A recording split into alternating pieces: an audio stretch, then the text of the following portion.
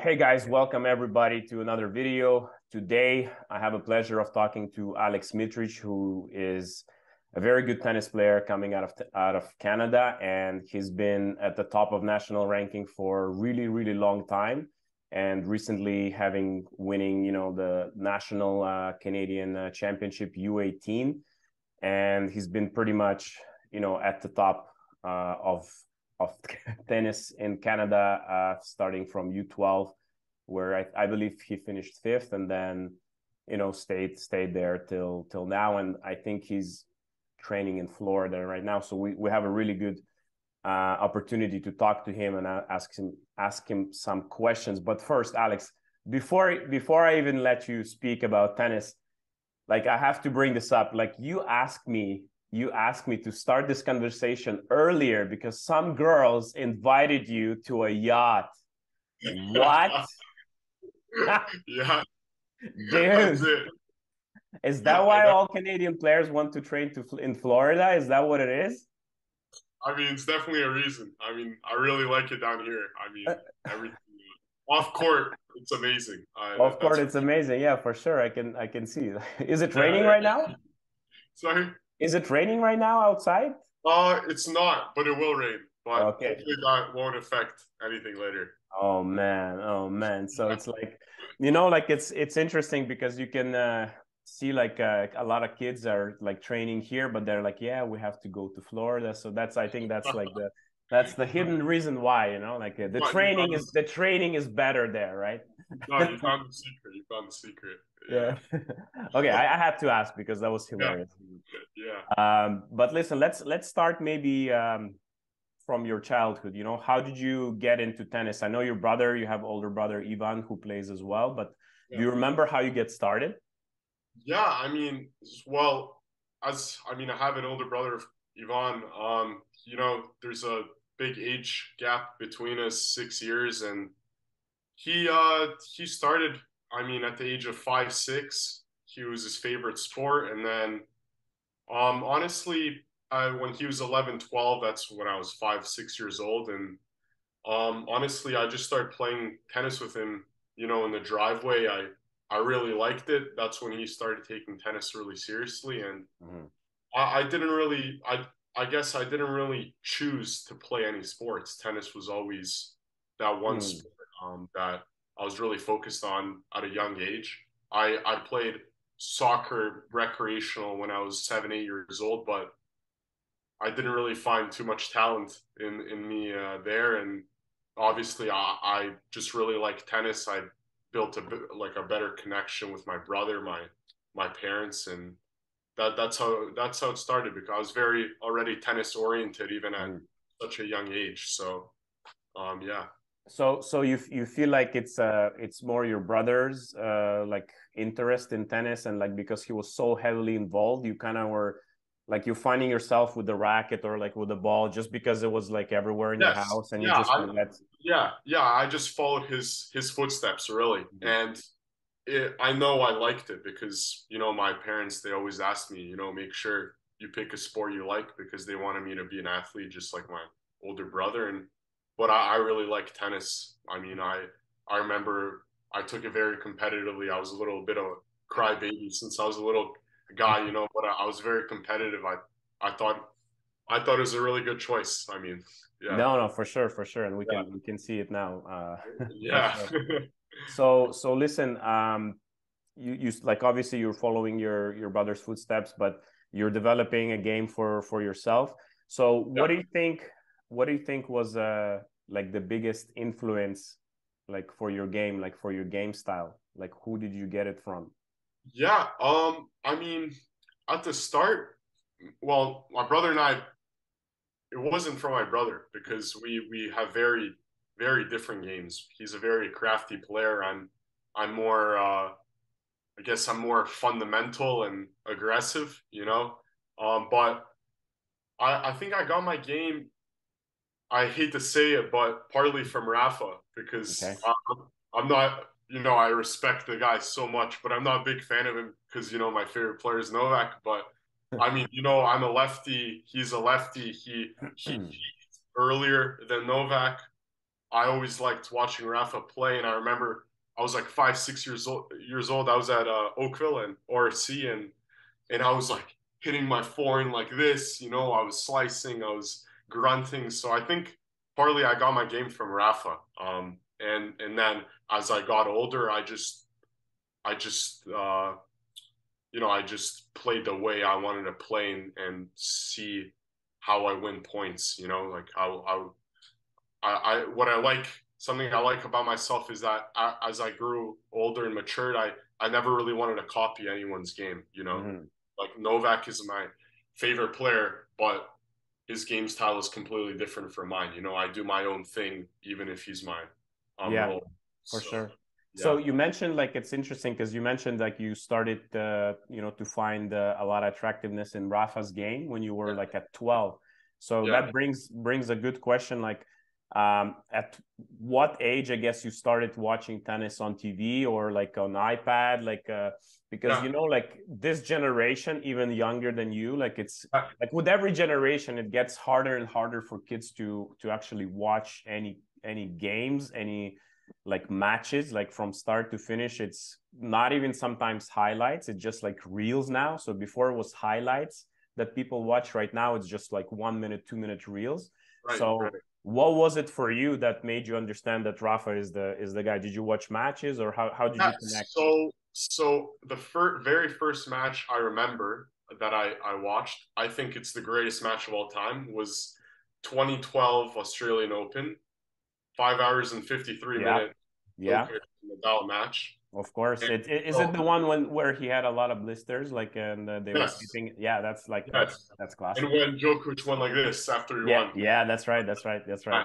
so that was almost 11 years ago. Mm-hmm. So I was 7, 6, 7 years old, and I watched that with my brother and my dad at around 3, 4 a.m. because it was in Australia. So That's that was the amazing. first match I watched. But back then, I actually liked Nadal more than Novak, believe it or Mm, not, wow. because I was such a little boy. I just love the way the guy plays. Your family didn't tell you yet who you should like more. They did, but I didn't really listen to them. So until I realized later on, Serbian Djokovic, whatever. But yeah, that's probably the first match I watched, and I sometimes in my head I remember a few Miami Open matches Federer and Nadal play in '06, '07. So that's something I remember too. And then later on, of course, as I grew older, I watched matches, all the time. So, Mhm. And yeah. where did you train? Like under 12 years old? Like, because I remember at 12 Yeah. you started Tennis Canada. Yeah, But so before that, I was training at ORC okay, from the age of 5 to 11, 12. And okay. then Who and was then your I coach? Did you have a personal coach? Peter, Peter Peter was Levy? Okay, Peter was my coach, and Adam, he was I think he went to Ace after, and then forgot his last name, but they were both really good coaches. yeah, of course. Andrea Resbach, she was Yes, also a very good coach, and Gary Muller, of yeah, course. yeah. So I had a really good group around me at a young age, which definitely helped me become a better player too. And of course, I had my brother to hit with. No, no, of course that's a huge advantage, right? So yeah, so I trained there since I was 5 to 11, 12 ish, and then as I became a better player, then obviously Tennis Canada invited me,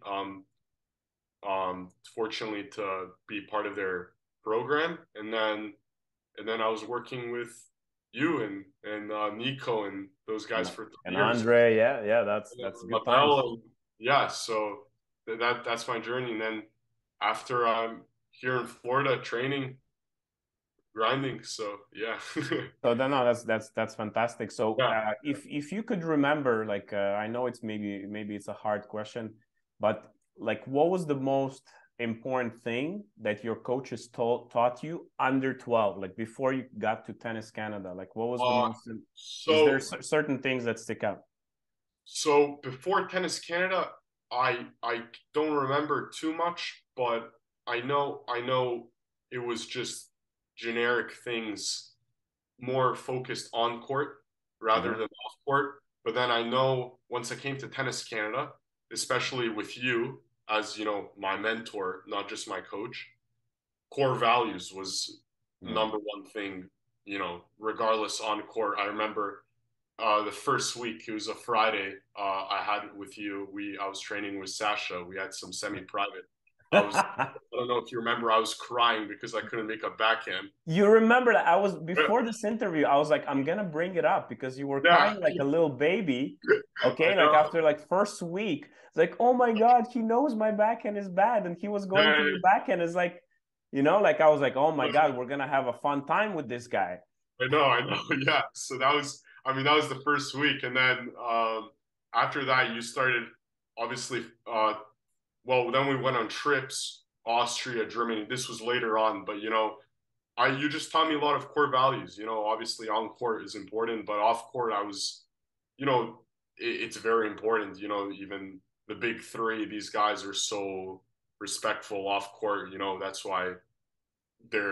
Yeah. why they have so many fans as well. And I mean, I think accountability is something that I was lacking because I Hmm. never really thought things were my fault. I was always trying to blame on someone else or something, or oh, the wind or the sun or the clay. But now you taught me to be more responsible, to bring my band extra water, being very respectful to everyone. So I think I'm a much better person, not just because I matured, but because No, of course. you and Tennis Canada have helped me That's evolve. that's that's good to hear, man. That's good to hear. Um, So yeah. once you like obviously U12 it's more like fundamentals, like, and once you go like 12 to 14 15, like that age, Yeah. it's a lot of like that had to be done, those values, those like not only like on court like ethics and work ethics, but also off the court, how you present yourself, how you deal with adversity, because you start traveling, right? And then a lot of things happen on the road like we have plenty of stories, like we're not gonna, Too many. I know. it's Yeah. like we'll get to stories like of the tours later, but Yeah. since we're kind of following this journey of yours, like if since you moved to Florida, and I know maybe let's talk about, because you spent some time with the at Joshua Creek, who actually like did a lot for you, like in terms of Yes. your next level development. So Yes. maybe let's highlight them a little bit as well. Like, Sure, can for you sure. can you maybe say something Yeah. what stuck, like that, what they taught you, in Yeah. that. Of course. I mean, Victor and David and Martin, they're really good coaches as well. I actually think Joshua Creek really, that's when I noticed the biggest gap, Mm-hmm. like, of improvement, because 13, 14, I'm still young, I'm still hitting the ball harder, I'm completely undeveloped, my body's undeveloped. But now I came to Joshua Creek February 2021, so during, right after COVID, I guess. Mm-hmm. There are a few of those lockdowns in Toronto, but when it opened up again, it was really difficult for me because we all had to quarantine, stay safe.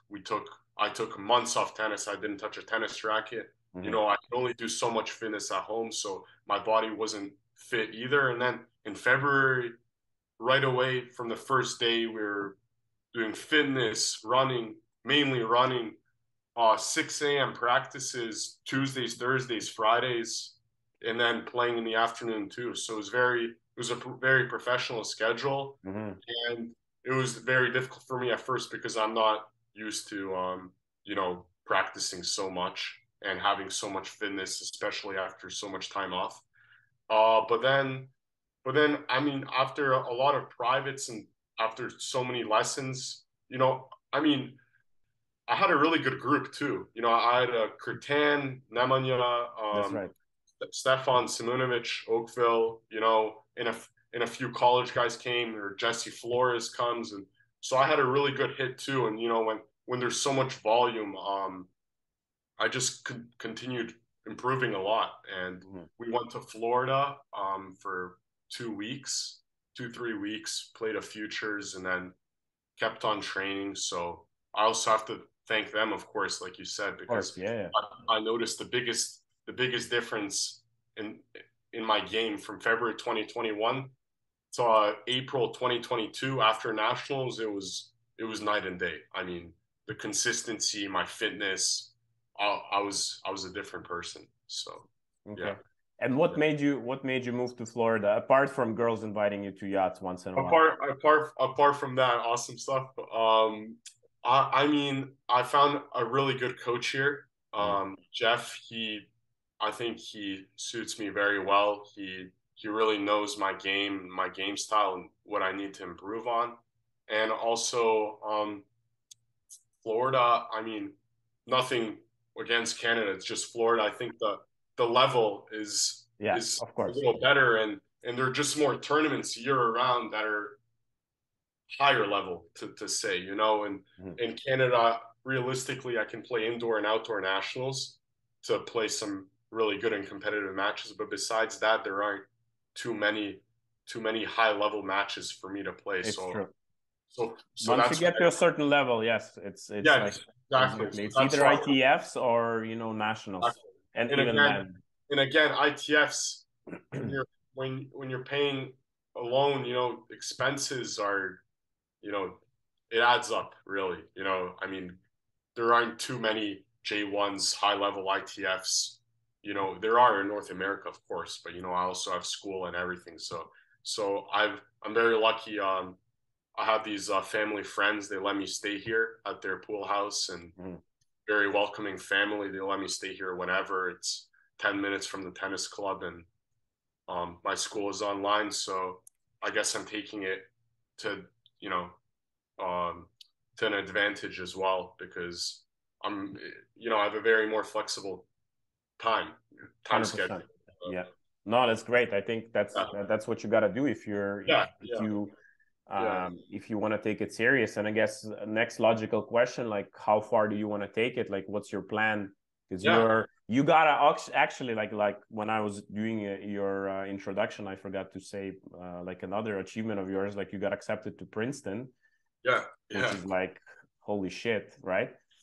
That's Yeah, pretty big, man. Like it's yeah, not a lot of people can say that. yeah. So what is your plan as you like obviously you're going to university, right?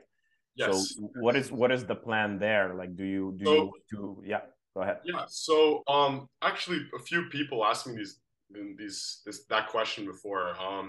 So my plan is just to be the best possible player I can be. I don't really like to set a specific goal on myself.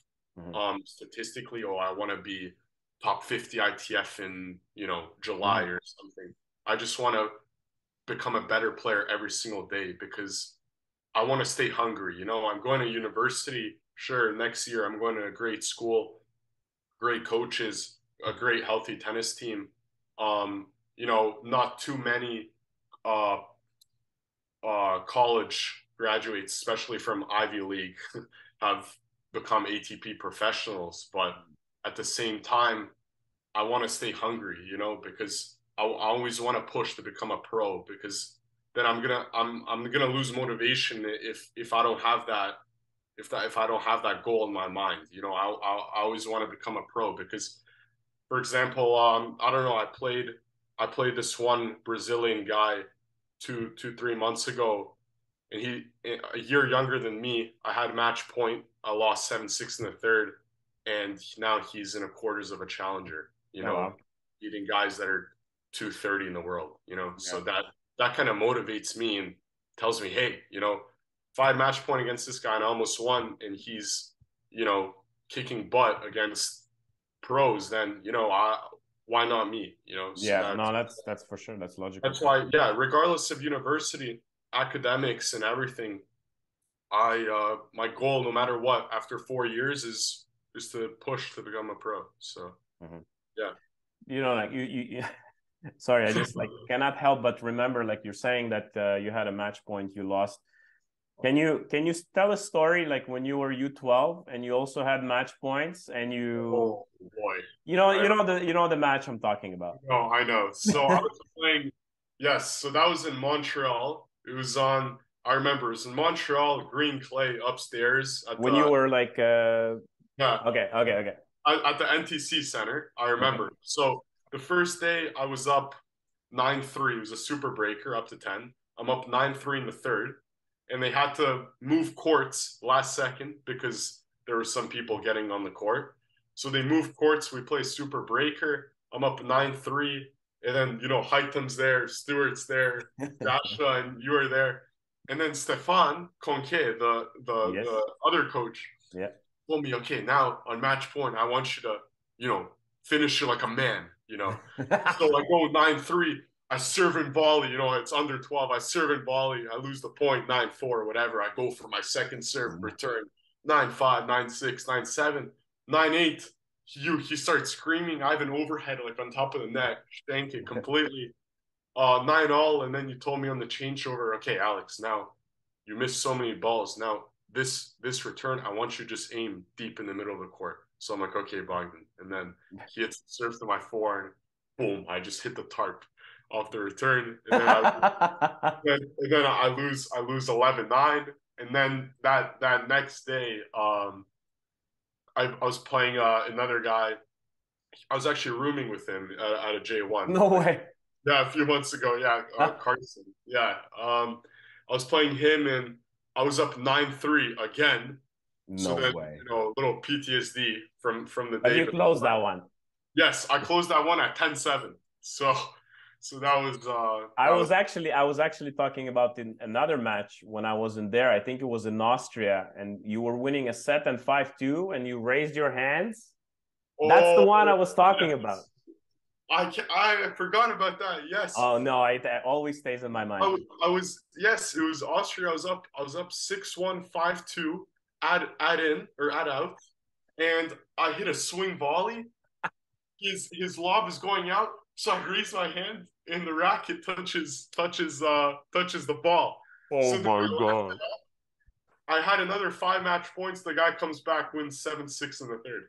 So That's why I remembered the second you said winning 7-6 in the third after you have a match point. That's that like flashback to that match. yeah, that was unbelievable. I thought after I lost the second set 7-6, I thought everyone thought that I was gonna break down mentally, but I kept on fighting. But I lost Oh, 7-6 in the third. there you go. So like sometimes you win, sometimes you learn, That right? was What they that say. was the craziest experience I've Yeah. had. Definitely. So, since we're talking about like traveling and like tours and all these stories, like you brought up Montreal, like NTC in Montreal when we traveled in Austria, like what is your top three memories from touring? Not necessarily with Tennis Canada, but like in general. Okay.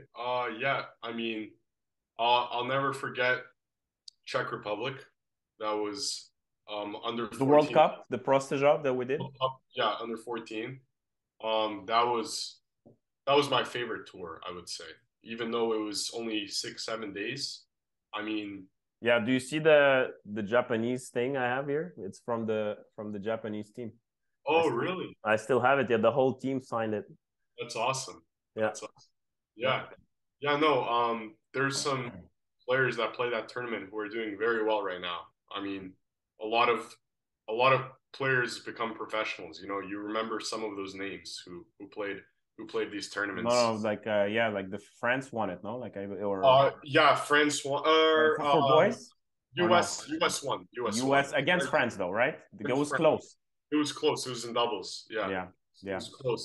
Yeah, no, that was probably my favorite experience, given that it was so competitive and so Yeah. serious, but at the same time, off court, I Yes. met so many new kids, and there were these two really awesome parties that we went to. It was, I was 14. It was Okay, it was player parties organized by the tournament. Just yeah, for everybody else listening, just yes, wanted yes.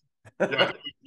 Players party. The first one was outdoors, and we were hanging out with Australian guys. I'm actually in touch with one of them still. That's so cool. Yeah, and then the last day was indoors with all the Which Espanol. one was the first one? Where was it? Was it in It was Durand? it was no, it was at this lake. It was a big concert. Oh, that's right. That's right. It was still in Prostayov, in Yes, Prostayov. yes, it Yeah, that's was. right. Okay, but we went to the lake. There was some fireworks. Some guy like Yes, came from the sky like I in a remember. parachute. Okay, yeah, yeah, that's right. Yeah, yeah. Oh, So that was, I mean, I would put that at first, and then another tour that I really liked. I went to Austria twice, but yeah. I really liked the second year again with you because Yeah, oh my God, that was one of my favorites yeah, because all time. Yeah, for it sure. was in Princeton, right? That Was it was like when Sharon came as well, and yes, Kayla and Scarlett yeah, was how? Scarlett. Yeah, Yeah, that's yeah. right, and I Sasha and remember all that. That was like that was the awesome. the Yeah. dream team. Like we had so much fun there. Like it was, No, that was an awesome experience. yeah, Especially because I was there the year before, so I already knew the place and everything. And I mean, that was awesome. And then we also went to that water slide. That yeah. was amazing. We went to those water slides, and then I can't remember. I think then we went to Germany next year, and we went to I think it was called Fürstenfeld, and then went to the biggest pool in Europe. Yeah, Fürstenfeld is in Austria too. Like it's that Oh, second, okay. it's that second tournament, Yes, right? yes, yes, it It's is. like Yeah. Oberpullendorf and then Yes. Fürstenfeld, and then you go to Kufstein. So Oberpullendorf, Yeah, Fürstenfeld is where the yeah, Europe's biggest pool. Yeah, it's huge. yeah. That was, I mean, that was an unbelievable experience. Yeah. That was, I mean, I think Matthew maybe was there too. It's so tough to Yeah, remember. yeah. I don't remember actually. I think Matthew might have been there, or Yeah, maybe he wasn't during that tour. yeah. I I don't know. think it was I think it was Sasha, Sasha you, was there. Yeah, Stewart for sure. maybe it was just me, Stuart, Sasha, and Hightam in 2019. But I do remember but I do remember I remember Matthew somewhere I being remember Matthew forgetting his bag or something, like yeah, at yeah, yeah. no, like Yeah, at no, in I know, I know. Kufstein. So Yeah, yeah, I think that was the year Matthew was with us, and yeah, but he didn't come to the exactly. 2019 to Yeah, the Prostajov to the World's yeah, Tour. But yeah, I remember Matthew forgetting his bag or something like. yeah, yeah. Yeah, I know that was an unbelievable experience too. I mean, biggest pool in Europe, It's is interesting, Alex, that you mentioned like all of these like memories. It's like you yeah, remember the experiences, not so much like tennis, like you yeah, always yeah, yeah, remember. So for me, like as a coach, and for all the coaches that were touring with Tennis Canada, that was our biggest priority to yeah, really make sure that we have at least one day off where we could just walk and like see the city, do something fun, because in the end, like those memories stay forever in your life. Like we lose second round or like whatever, like, or we go to semis, yeah. sure, but like those are the moments you really No, for sure. carry over, with No, you your did. life. Honestly, you did a great job. I don't. You couldn't have done it better because we had priorities. We had a strict. I remember because you were still strict. We had so much fun, but Yeah, no, we were, yeah, no, I remember like it was pretty I pretty remember strict. because There was no messing around. yeah, I was rooming with Stuart, and then you said curfew 9:30, and then we were giggling at 9:45, and then you're eavesdropping whatever, and then you told us let's go run. So then we started running. So that was I mean those were again all great experiences. Now before I have a big match, any match, I go to bed on time. It doesn't matter who I'm playing. So I mean Remember like how Stewart was pissed at you that you didn't go to sleep the day before your world's match against like you were playing this we were playing Japanese, no, we were playing Japanese. Japan or Egypt. I I can't. think we were playing Japan, like the Yeah, first, Japan, 100%, yeah, yeah, first match, and we lost unfortunately 3-3. I think the first match, yeah, yeah. and Stewart was so pissed because he knew you didn't go to bed, and Okay. but like, and again, unfortunately, that was an important match. Yeah, Like you could have done better preparation, but yeah, again, going forward, you took so much out of it. Like you learned. It's like, man, I messed up. Maybe you felt some responsibility. I felt some responsibility for didn't qualify for, like the top 8, like next round. So And that's how we learn, right? Yeah. That's the best. So look, I'm gonna bring it back a little bit, and I'm gonna ask you if you remember, like you were saying, I just want to talk about different sports, you know, because as a coach, I'm always trying to make other players, and especially younger players that I'm involved with right now, like to have them play other sports. And I'm talking to parents. So did you play other sports other than, I know you mentioned soccer, Yeah. but can you talk a little bit about that? Like what did you do off the court?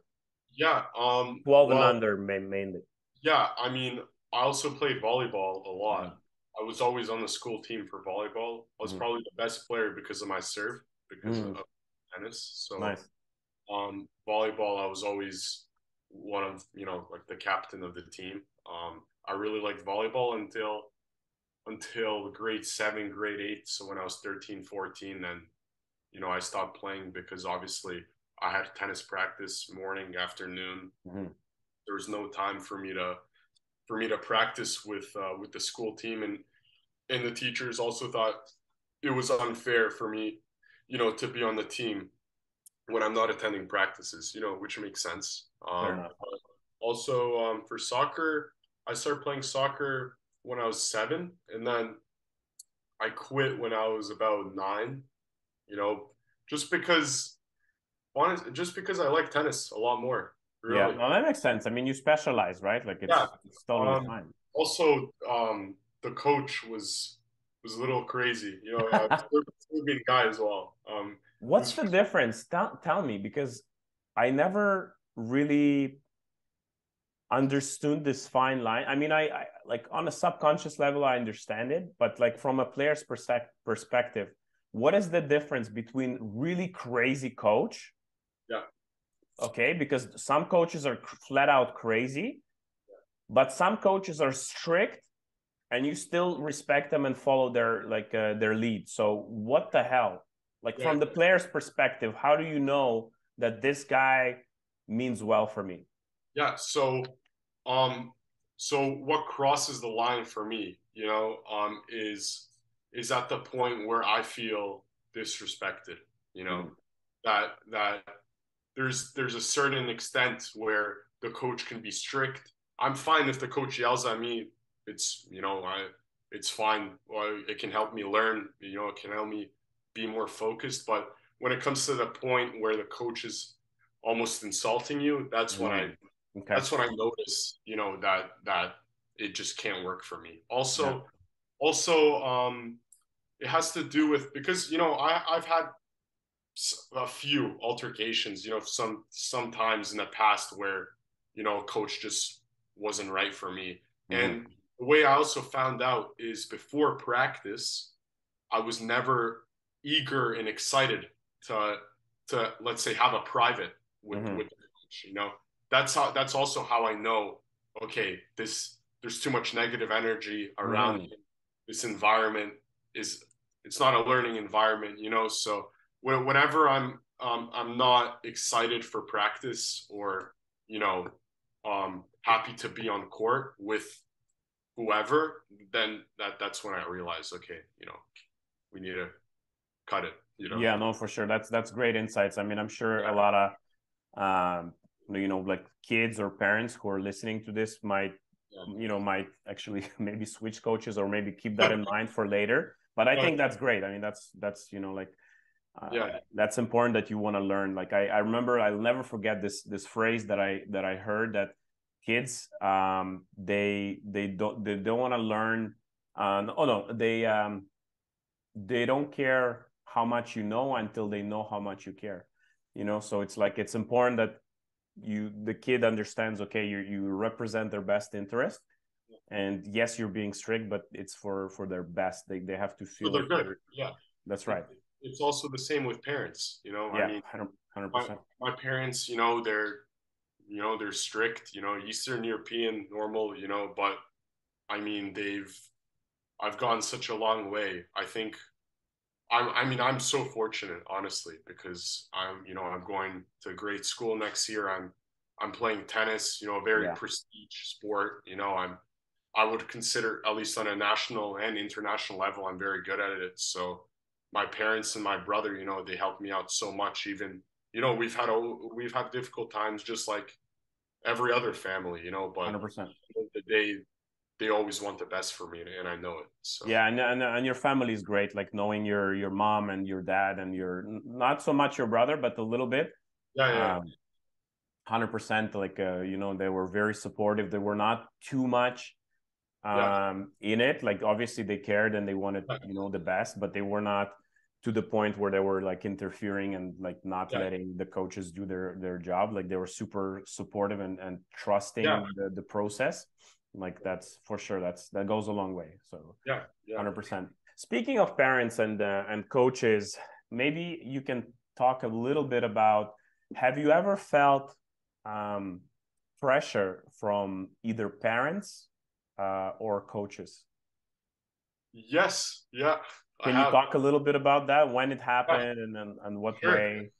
Yeah, I mean, even this year, I mean, I even at age of 17, I still feel pressure, you know, from parents and coaches, especially, um, this is more on the side of college coaches because before I verbally committed end of July, it was obviously there was obviously a lot of pressure for me to perform well, you know, to be offered a spot on the team, not only to be offered a spot, but to also receive a good scholarship, you know, and that definitely put a lot of pressure on me, you know, overthinking, and then in you know in May I was very up and down, some incredible wins, some not so good losses, but you know it, like you know Billie Jean, pressure is a privilege. So For I sure.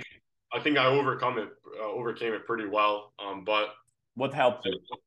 yeah, yeah, no, it did, and with What helped you? Sorry, like what, which, oh, yeah, yeah, yeah. Oh, what helps me? Oh, that's right. just routines help me. Um, you know, uh, 50, half an hour before your match, I zone out. You know, just go somewhere alone, go to the gym, bike, don't talk to anyone because a few years ago, you know, I was always very social, as you know, and then I go on court, you know, I missing balls in the warm up and stuff. So I think having just a consistent routine is very important, but also being relaxed. You know, Mm-hmm. don't be so tensed up. You know, I try to I try always think you know um, positively, and you know there are worse things in life. You know, No, for sure. so that's why I actually handle pressure pretty well, I think, compared to a lot of other kids. So I think routine is number one always. That's Um, nice. and then yeah, I mean my parents, you know, they put pressure on me. You know, I feel pressure from them, but there's never been a moment where I think where oh my parents are you win this match, you Mm-hmm. know, in this, you know, and they're always supportive no matter what. You know, they can be disappointed by results, but at the end of the day, you know, So they're always it's more like healthy pressure in terms of yes, like yes, it's like, let me maybe correct me if I'm wrong. I'm just like, you know, like guessing here, but it's more like you wanting to do good for them, you know, like you yeah, wanting to impress them, or like to you know, like to yeah, show them how good you yeah, are, than them saying, oh, like if you don't win this match, man, you yeah, know. yeah. So No, no, no. it's more like you wanting to be a good son, you know, or you wanting to be a good student for your coach, and like making sure that you don't you know, that you deliver certain expectations. That's exactly how it is, Okay. because you know, it's sometimes me who puts pressure on myself because my parents have sacrificed so much for my brother and I, you know, to do well. Obviously, the Princeton, you know, they out of all the kids, I was the last pick of the class of Oh 2023. wow. So obviously, they had some, they had a belief in me, you know, that I'm going to be a good player. Yeah. So I try to deliver, like you said, even after my verbal commitment. I still feel pressure regardless because that's just who I am. Some kids feel, oh, now I can sit back, relax, Yeah, go to yachts with the girls, go to yachts with girls. But I still want to deliver because my parents have sacrificed so much time, money, everything into tennis. So, and especially my dad, he wants me to do very well. I can tell, because he calls me all the time, make sure to do this, eat everything. So, yeah, I just try to deliver, like you said. Yeah, Yeah, yeah. 100%, 100%. So, Alex, if you remember, again, like when you were 12, Yeah. do you remember how many hours you played? I played um probably 13, 14 hours a week. Okay, so just like in that LTAD, like whatever like they recommend. Yeah, Uh, so probably 2 hours a day, six times a week. So mhm. 6 days a week. So Yeah, 12 hours. That was, and then maybe some extra hitting with my brother, but yeah. it was Okay, never excessive. It that was. makes sense. That makes sense. And you did some fitness as well on the side before Tennis Canada. I know, obviously, at the Tennis Canada, we did it like every day, like 5 times a It week. was it was it was on court fitness. Yeah, it was, Okay, but it wasn't every day. It was 4 hours, uh, 5 hours a week. which is So still not like it's it's still it's pretty a good. good Yeah, amount out of, when you're 12 years old. So yeah. it was definitely a full time job even when I was 12. Yeah. Okay, so that's good though. Like I again, the reason I'm asking because I talk to a lot of parents, and the parents that I'm like the kids who I'm coaching, like, and just trying to make them understand that it's a lot of work, if you want to become a national level player, if you want your child to become national level player, like it's a lot of commitment, and it's a lot of hours, and it's like we have to make sure that we maintain certain level of um, you know, like certain level of coaching, certain level of activities surrounding tennis. So it's not just like, okay, we play like for 6 hours. It's not enough. Like if your child is, so it's like that's why I want you to kind of to hear your perspective about it. So that's why it's important. Okay, Yeah. Alex, probably the last question for today. If you were to recommend something or to say something to the younger generation, like you to a 10-year-old, or like a 12-year-old who's training right now, like what would be your maybe like three advices? Like let's do like top three from Alex. Yeah. So number one would be, no matter what, always try to, whether it's training or a match, it's kind of a simple thing, but always work hard no matter what, because something I regret, for me, is that sometimes I didn't really put all my heart, in, like, because my brother, I was so fortunate to have my brother, and he was coaching me, and I was very stubborn, honestly, and I didn't listen to him that much. Oh yeah, I So remember. Not just to your brother. yeah, not just to my brother, yeah, but I was stubborn in general, yeah. So, and I thought I knew everything, but in reality, I knew nothing. So I think just work hard every single day is 100%, my number one thing. And second thing might not be so popular, but stretching is, I think, so key, because I mean I've had such long term issues with my rotator cuff, and you it's not fun, having injuries, especially when you're successful and you're doing well. So I think stretching at a young age and just building really good habits, Mhm. eating well, even drinking a lot of fluids in your matches, electrolytes. I know kids don't drink too many electrolytes when they're young, so I think they should, that's one thing they should do. And I think stretching is very important before and after practice. And then the third thing would be, I'm just gonna think, what would I have wanted to do? Yeah, that's great. Exactly. Yeah. Um, it's definitely just, it's a little difficult to explain, but it's just being present, being in the moment, don't think about results and stuff. Oh, that's key, because results, guys, I promise, results do not matter from the age of 5 to the age of 15. It's 14, 15. It does not matter at all. It's about developing as a player.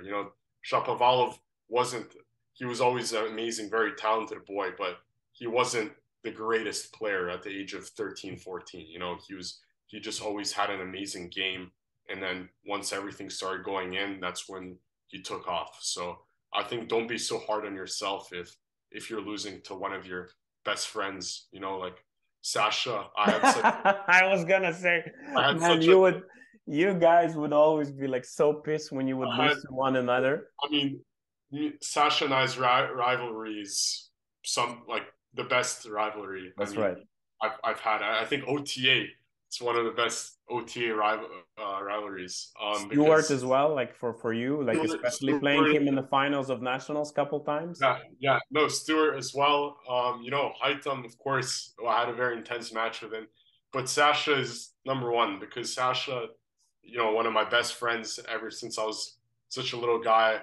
The amount of times I've played tennis with him, I mean, I don't know how many practices I had with him. Even here in Florida, I trained with him. Mm-hmm.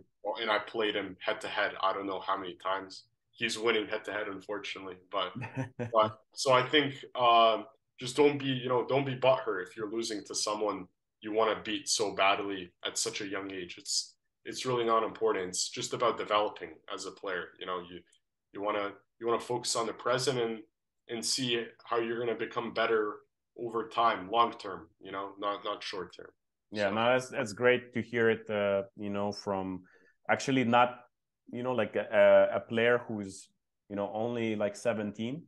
It's very important that I think younger players hear that, because I think they're getting lost sometimes, not only like players, but also parents. And because, I mean, you can understand them because it's a lot of money, it's a lot of time commitment. Yeah. So you kind of want to like get that, return on your investment fast, but you're right. Like you got to take it slow, and you got to, focus on your game. In the end, your game gets you wins, right? Not just exactly. And wanting them. Yeah, exactly. And everyone has a different path. Everyone has a different journey. I mean, take for example Keegan Rice. He wasn't very good. He wasn't a good player.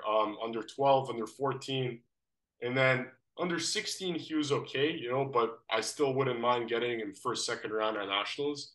And now all of a sudden, this year he wins a J1, in Kentucky's. That's right. Top 70, top 80 ITF. He's taking off. A very good player. He just won a futures doubles.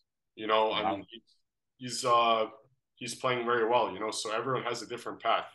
If you asked me a year ago or 2 years ago when he was 15, is this guy going to be doing what he is doing right now? I mean, no chance. So yeah, that makes sense. No, that's good messages. I think it's a perfect message to finish our conversation, Alex.